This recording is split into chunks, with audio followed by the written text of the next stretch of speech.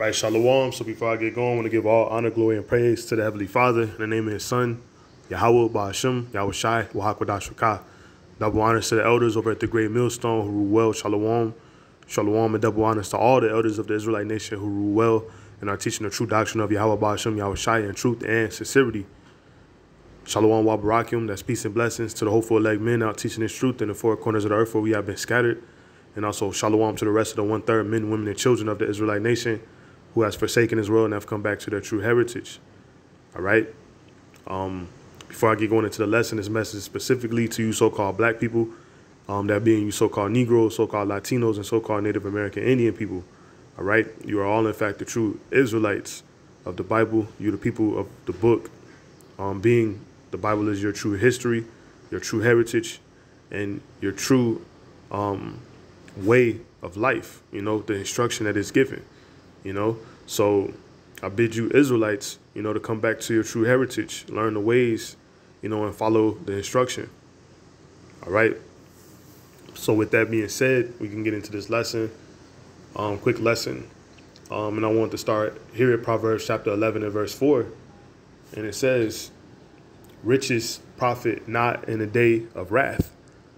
All right. So we can start there. Riches, the riches of this world, things that are accounted as riches in this world that will have you caught up in the mind, believing that those things are of any importance and, you know, in all reality. You know, of course, you need to be able to maintain while you're here on this earth, you know, take care of, you know, your personal business, take care of, you know, keeping yourself sheltered and be in a position, you know, to get the work of the Lord done. But beyond that, the riches of this world are, you know, they're useless.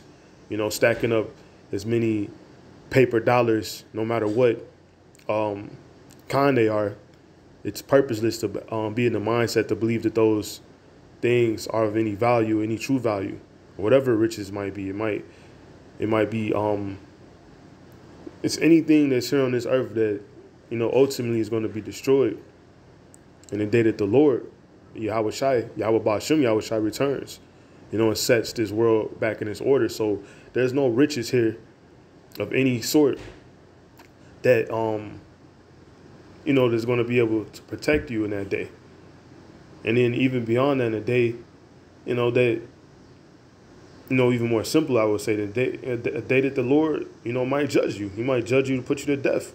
You know, you might not wake up out of sleep tomorrow. You might not make it, you know, off your block the next morning.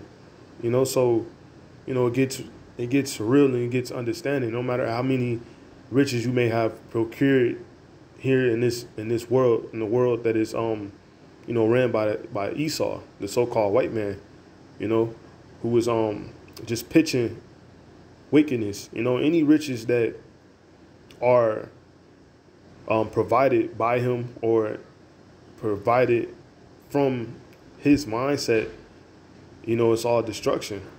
So in Proverbs 11 and 4, it says, riches profit not in the day of wrath, you know, because there's no way that what you have procured in this world is going to allow you to, you know, survive. You know, you can't pay the Lord for another day of life. If he wants you destroyed, that's what's going to happen.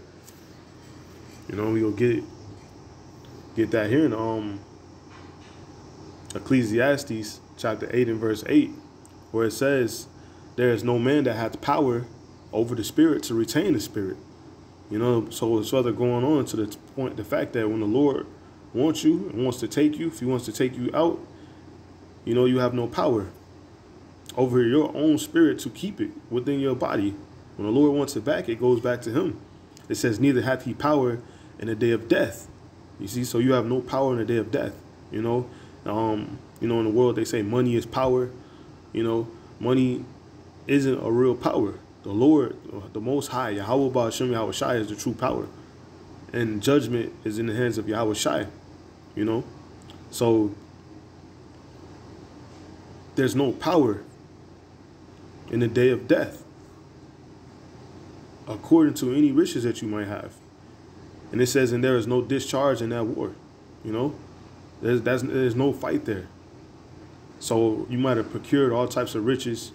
You know, you might have a mansion, you might have $1 million in the bank, but at the end of the day, when the Lord wants to bring you back, He wants your spirit, it's in His hands, and there's no war in that day. There's no discharge in that war, right? It says, neither shall wickedness deliver those that are given to it. You know, and that understanding and believing that your riches can profit you is exactly that wickedness that you have been given over to. And that wickedness is you being part in the ways of this wicked world, you know, which is given into the hand of the wicked, you know, who is represented by the so-called white man, who is Esau or Edom in the Bible, all right, throughout the scriptures, all right? And the Lord hates Esau.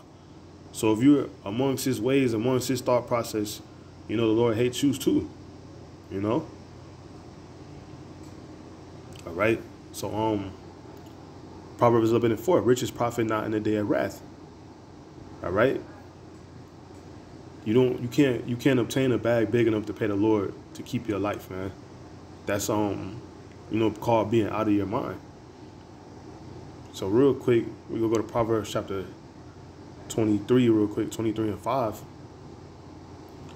It says, wilt thou set thine eyes upon that which is not? So are you setting your eyes upon something that isn't real?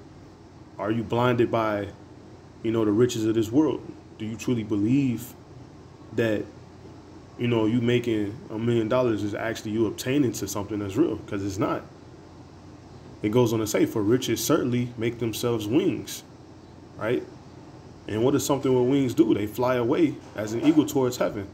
You know, you got all your money in the bank 1 second, and the next second, you know, that bank account could be robbed. You know what I'm saying? Cyber hackers. You know, anything can happen. You know what I'm saying? When you're in the hands of the so-called white man, anything can happen. Anything in this world could be taken away from you just as fast as you got it. You know, anything that you might consider being rich, you got that house, the second you don't make that payment, you're subject to it be taken away. The second you put your money in the bank, you're subject to that bank doing what they please or going bankrupt and, you know, leaving and putting you in pitiful case. So you can't rely and can't depend on this world's riches, man. Just like this scripture says, for riches certainly make themselves wings, they fly away as an eagle towards heaven. You know, so you have to be stacking up the real riches, and those real riches are with the Lord. You know, abounding in His knowledge and His wisdom, you know, that is open to you. You know, it's able to be obtained for those who are searching for it. You know, so those are the true riches, to know the Lord, to be abounding in His work. You know, to put this world behind you and put yourself in position, you know, for salvation that is due to come. All right, those are the true riches. So we gonna go back. Proverbs 11:4, riches profit not in the day of wrath. And I want to get one more scripture on the topic, and then we can you know, close it out. So we gonna go here to Ezekiel chapter 7 and verse 19. And it says, they shall cast their silver, you know, those are things that are thought to be riches in this world, in the streets. They're going to be casting their silver to the streets because it's worthless, and their gold shall be removed. You know, and it's just talking about the wicked, man. It says their silver and their gold shall not be able to deliver them in the day of the wrath of the Lord. See, that money, gold, silver, homes, cars, whatever you might believe to be riches that isn't, is not going to be able to deliver them in the day of wrath of the Lord. All right? There's no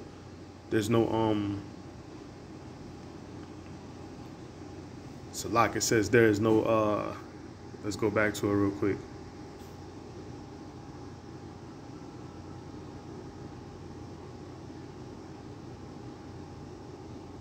Salak, bear with me.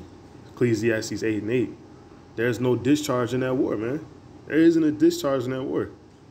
There's nothing you can do in the war against the Lord, man. Everything is in His hand. So Ezekiel chapter 7 and verse 19. It says, their silver and their gold shall not be able to deliver them in the day of the wrath of the Lord. They shall not satisfy their souls. You know, these things aren't going to do anything for you. You know, you got a big bank account on the day that the Lord comes back. You know, you're going to be, you know, you're going to feel so stupid, man, because that's what you spend all your time procuring. It takes time to procure those kind of riches, man. And that takes time away from you being in the Lord. That's not going to satisfy you in the day that the Lord actually comes back and crack that sky open. And, you know, you haven't been focused on that. You don't know what's going on. It says, neither fill their bowels. It says, because it is the stumbling block of their iniquity. That's a stumbling block. You being an Israelite, believing that this world is actually feeding you something that's righteous and good for you. You know, you might be able to be famous and, you know, travel the world and have the cars and the fame and the money and all this stuff that you want. But that's a stumbling block. And that's ultimately your iniquity. You know, that's a place for you that you're completely wrong. Because again, going back to Proverbs 11:4, riches profit not in the day of wrath, you know, but righteousness delivereth from death, you know. So those who are righteous, abounding you know, the righteous works of the Lord, abounding what the Lord has shown us to be correct, shown to be right, understanding his ways, putting the Lord first, worshiping the Lord, you know, getting his work done, you know, and staying constant, enduring in the faith. That's what's going to deliver you from death, you know. And those riches aren't found in this world. Those are all heavenly riches. You know, they're not manifest completely just yet, but we know they exist, and that's exactly what having faith is. All right.